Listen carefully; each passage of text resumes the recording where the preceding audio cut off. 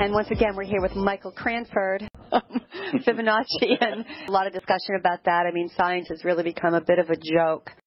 There's a lot going on in the natural world that science doesn't allow us to participate in. Yeah. People are waking up and becoming aware. What science doesn't do is recognize nature's functions. The texture of the surface is really what creates the energy, the shape, the texture, the form. That what Michael's talking about when he's talking about, textures and forms, working with air and water, creating these eddies of free energy, these eddies of oxygen. Well, this is the power of, quote, structured water. The movement and the memory of the water is very dependent on the surface that it flows by. So therefore, the surface creates the flow of energy, the surface and the texture.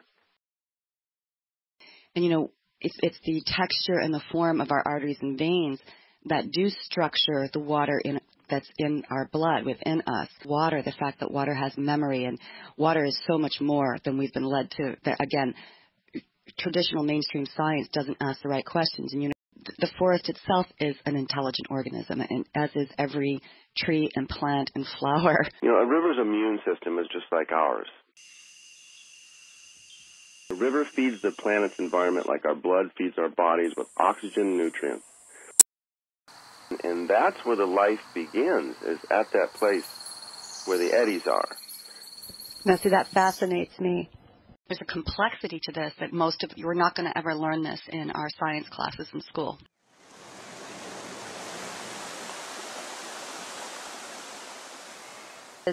How do these different vortices play into what you're talking about? So I'm going to use the textures and shapes of a creek bed to begin levitating water. I'm taking all my old microwaves, all my own hard drives, and I'm pulling the radium magnet out, and in my Fibonacci creek bed that I'm building underneath the pool that will levitate water. It's in the shape of a river. It includes the little sandbar, the little eddy. When water flows through, it's mimicking the flow of a river, right? Vortices, and so the currents and the directions and the flow through the valves that creates the lift, right? That you're talking about.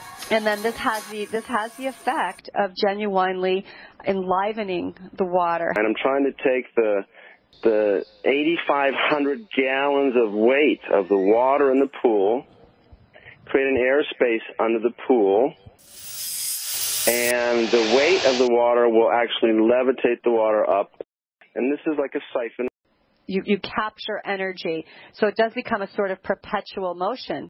The pool will actually create some energy for the house. Now, the pool will function much better on a full moon night than it will during a hot summer day. Complicated. The solutions can be really quite simple. Getting rid of as much squaring off in your home as possible. Placing plants into corners was one thing you said, Michael. Rearranging your furniture so things move in a more circular or oval flow. How our architecture, square buildings and the ways roads, dams, or other constructions work against the natural laws of nature. And we live in square homes with square furniture, with square appliances and square refrigerators and square windows and doors and square garages and square cars. And there's nothing in nature that's square. But yet it seems to be the human's favorite shape.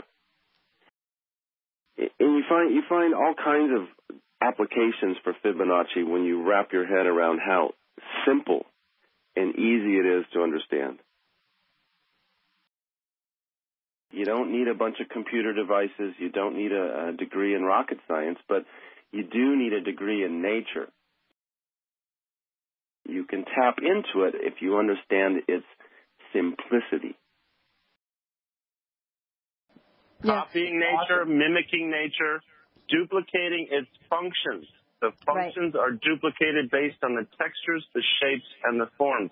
This is the way the law of attraction works. Wow. Wow.